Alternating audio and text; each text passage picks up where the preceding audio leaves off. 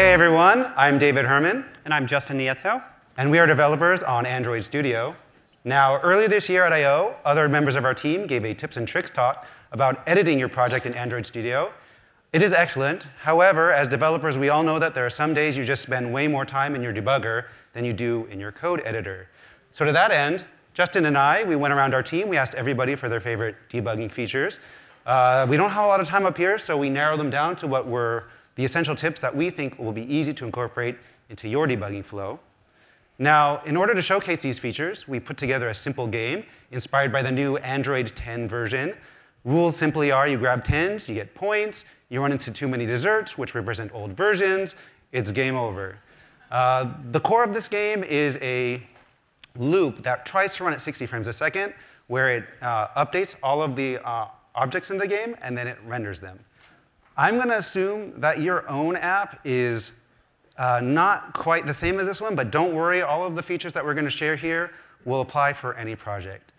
Now, this is all going to be a demo from this point forward, and we have a lot to get into, so I'm going to get out of the way and kick it over to Justin. Right, so as David mentioned, we're going to talk about a lot of debugging tips, but if you're anything like me, you're going to sit through this whole presentation and then go home and still use printf statements everywhere to see what's going on. That's OK. So we have tips for you, too. We're actually going to start here. So if we open up Logcat, which is where all of our Android logs surface in the IDE, you'll see that when we start the app, so we have two things going on here. We're logging the FPS, like the frames per second rate, every second. And then when Android dies at the end of the game, we also log the score that you got through the session. So you might notice right away that there's kind of some bloat here, things like the date and the threads that we don't really care about. One thing you might not know is that you can go to this settings bar over here and remove some of this information so that we can cut it down to just the tag and the message that we care about. Right? Yeah. So even with this, you might notice that we have all of these spammy logs, and they're kind of getting in the way of us seeing these high score messages. So what we can do there is actually search here to filter things down. And this is nice, but if this is a super useful search that you do all the time, or you have multiple searches, you might want to actually save this so you can come back to it later. So what we can do to make that happen is to go here and add a custom filter. So if we go over here and edit filter configurations, I did this before. So we can type in, so in this case, I'm looking at high scores. I can type in the substring that I'm looking for. And now I have the same filtering effect, but I can jump back and forth between different ones. So for now, I'll go back to the whole log set. So that's great, but maybe we really want to look at every log in the game. We just don't want these spammy FPS logs. So what we can do here is highlight the substring that's relevant between all these different spammy things that we don't care about. Right-click on it and go to fold lines like this. And this creates a filter for us that will collapse all of these messages together and leave just the things we care about. So if I do this, you'll see that now we're just looking at the scores and some other information from the emulator. And if we need to look at this information later, we can always expand it or collapse it. So now that we've got all the logging bits out of the way, let's go ahead and jump into some code. In particular, we're going to start at this loop that happens every frame of the game loop, where we go through all the items and reason over them. So since it happens every frame, I should be able to set a breakpoint here. And when I start debugging, this should hit pretty immediately. So let's go ahead and do that. Oh, no. OK, so it didn't do that. Just kidding. So yeah, I did this on purpose. I hit the run button when I started the app instead of hitting the debug button. And while I did it on purpose to demonstrate the next feature I want to show, this actually happens to me quite a bit in real life. And it can be super frustrating to stop the app, start it in debug mode again, and then work your way all the way back to the state that you're trying to debug from. So what you can do instead is click this icon over here and attach the debugger to the already running process. And when I do that, you'll see that we hit the breakpoint pretty immediately. So that being said, we have our breakpoint. But say the bug that we're tracing down is related to when Android actually hits one of these desserts. It's not good to have a breakpoint right here because it gets hit every frame, and we never get up to the dessert that we're trying to hit to repro.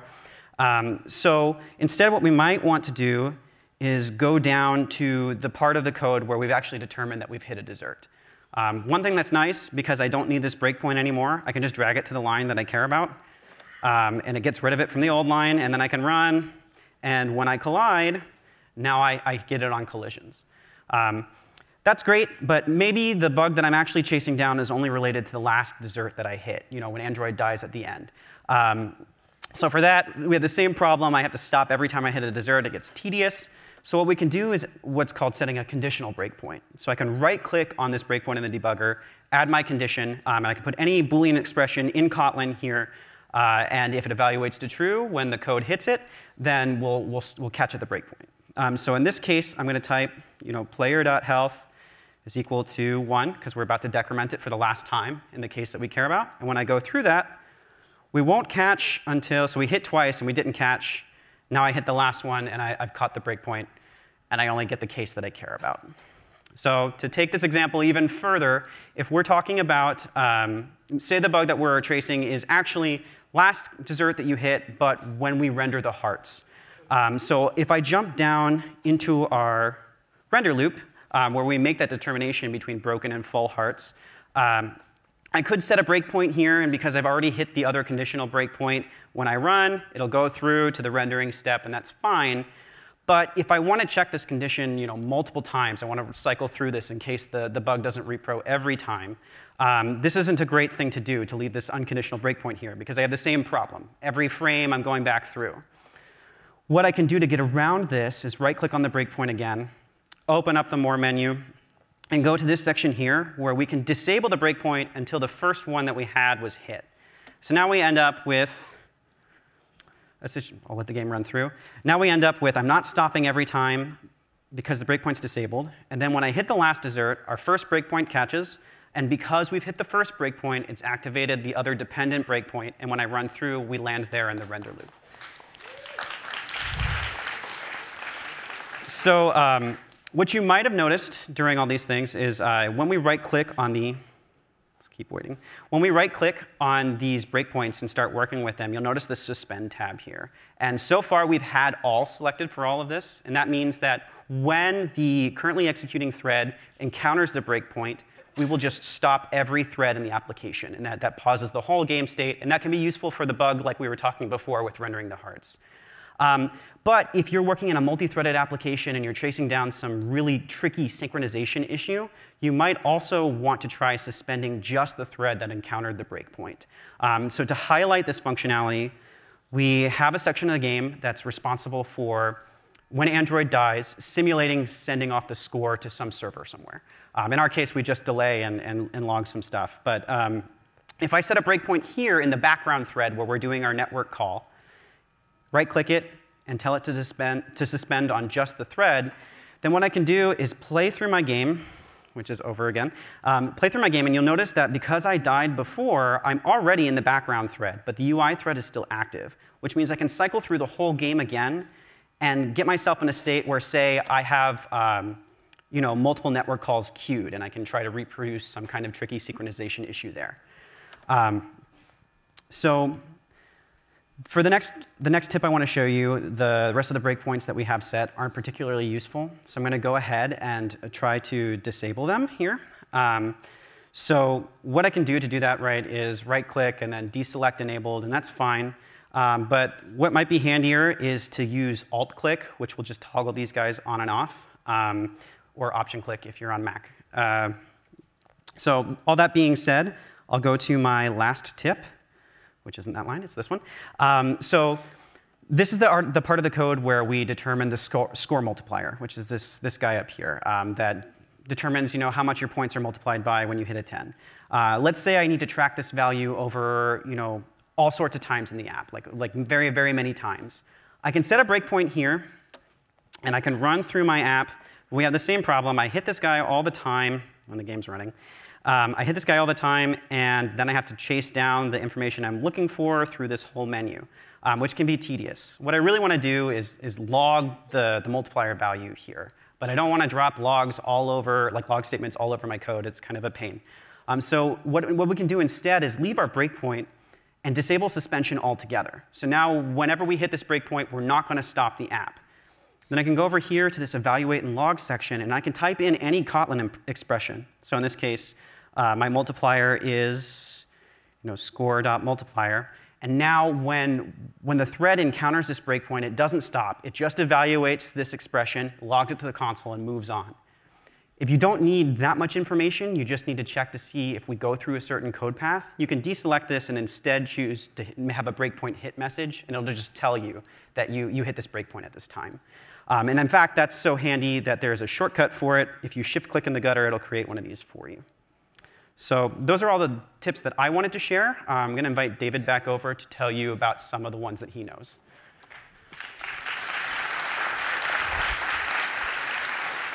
All right, have you ever found yourself working on a bug where you're not making progress, so you decide to put it aside for a bit and then work on a second bug? But while you're working on that bug, you keep hitting the breakpoints from the first bug. You're not ready to delete those breakpoints yet, so you just keep disabling one at a time.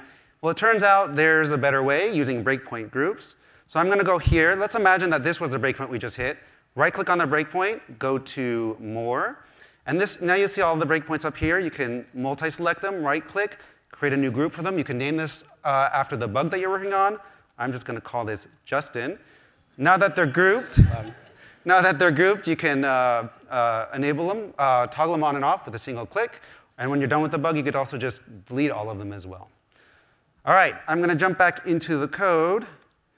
Now, for some context, this is the function responsible for initializing the current item. So I'm going to let this run a couple times so you can see it. So when the item is off the top of the screen, we don't yet know if it's going to be a random dessert or a number 10.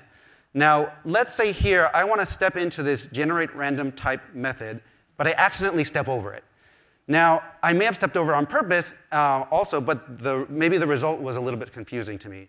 I didn't expect it. So what I wish I could do in retrospect was step into it. Well, if you're targeting a device that's running at least Android 10, you can click on this drop frame button. And what that's going to do is it's going to pull you out of the current method and put you right back to before it started. So when you step into it again, you get your second chance. Yeah. Now, this feature is not a time machine. So if I was in the middle of a long function and it had done a lot of intermediate work, for example, modified the state of this current class, that doesn't get undone when you drop frame. This is not a deal breaker. It's just something to be aware of. And despite that, this feature has saved me a ton of times. All right, now I'd like to bring your focus down here to the variables window. So this is the item class. And this particular instance of an item is ID 10231. So as you can see on the screen, there's already a couple of items there. But let's say I just want to follow the life cycle of just this particular item. Now, what I might have done in the past is write down 10231 on a piece of paper. But that's a little error prone. Instead, just right-click on it, mark the object. It asks you for a label. I'm going to creatively call it my item. And immediately you'll notice that anywhere that this appears in any of these debugging windows, it's labeled. Now, my favorite part of this is if I come over here to a random method. Oh, by the way, did you know? You can click on the line gutter, and you'll run to that directly. So now I'm in the render method, and my item instance, of course, is not in scope. What I could do is come over to the watches window, and I can type my label, my item, followed by _debug label. But you don't have to worry about remembering it, because it auto-completes it for you. And anywhere in my app, I can actually follow my single instance to see what its state is doing. This is actually very powerful when combined with conditional breakpoints, which we talked about earlier. So this line here is responsible for rendering all of these items. So what I'm going to do is I'm going to set a breakpoint on the line. I'm going to right-click on it, and I'm going to set my condition to item equals my item.debug label. And when I run there, sure enough, you can see that I am actually highlighting my particular item, and I didn't have to step over the breakpoints of the other instances. Now, as long as we're here and we're at a breakpoint, what you can do is you can click on this Evaluate Expression button to bring up the Evaluate Expression dialog. It sometimes opens up here in single line mode, so I like to expand it to multiple lines. Like the watches window, you can type in any expression here. So let's just do item.image, and then hit the Evaluate button, and you can browse the object in this object browser below. But you can do richer expressions in here as well. Like you can create variables, you can use if statements. And let me just go ahead and verify that this is working just by putting in a random expression. And there you go. So sometimes the variable and watch windows are great for when you're trying to watch values, evaluate change over time as you step through the code. But the Evaluate Expression dialog is really great if you just want a live inspection shell that you can see the current state of your app. and maybe you're not really sure what you want to debug, but you can dive in by doing these evaluations. All right, I'm going to jump back to some code that, to a breakpoint that Justin said earlier. If you remember, this is the code responsible for colliding with a dessert, and there's a condition on it. As you can see, it's player.health equals 1. I'm going to enable it. Now, this is going to be a little bit hard to see in this case, but I'm going to try running into some desserts and see if you can notice there's a very slight stutter, even when the breakpoint doesn't hit. Let me go ahead and, it's a little bit hard to see, but now here on the third one. So even in this case, if you couldn't quite see it, whenever you have a conditional breakpoint, even if you don't stop, the debugger still has to do the work to evaluate that expression. And if this was in the middle of a really tight loop, this might become really noticeable. Unfortunately, there's not really much you could do in that case if this is actually really affecting your debugging experience. So what you just have to do is type the expression out explicitly. I'm just going to put a no-op here so I could hook my breakpoint on it. And at this point, I've done the code version of what the conditional breakpoint was here, which I sometimes have to do for performance. This is a point where you might decide to restart your app and re-debug it, or re-hit the debug button. But instead, let's go ahead and use apply changes, which is available in all Android devices, at least running 8.0. Now, what this is going to do is this is going to apply my code patch over. And I want to draw your attention here to the frames window, because it now says obsolete. So what's happened is I used to be in this old version of the update method, and we've pushed over this new version with my, new code in it. But that being said, the debugger is still stuck in the old one. So what I'm going to do is I'm going to use the drop frame feature we talked about before. I'm going to go out of the old and step back into the new. So here I verified that, in fact, the code has been patched because I hit the breakpoint. I also want to call everyone's attention to this other button up here. So both of these buttons are apply changes. This first one is responsible for patching just code. This second one does the same thing, but it also restarts the activity afterwards. This could be really useful if you modified some layout resources, or if the code that you're trying to debug is, for example, in an onCreate method. All right. And finally, despite all of these tips and tricks, you are going to still write some bugs. You're still going to publish them, and you're still going to get bug reports.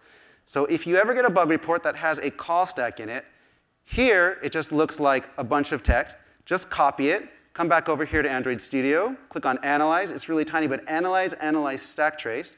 And you'll see that it already found the value that was in the clipboard. All I have to do is hit OK. It's going to drop my call stack into the console below, fully annotated. So very quickly, I can see that this is my code base versus this is code that I might not have to pay attention to. And of course, you can click on the links to quickly jump through your code base. All right.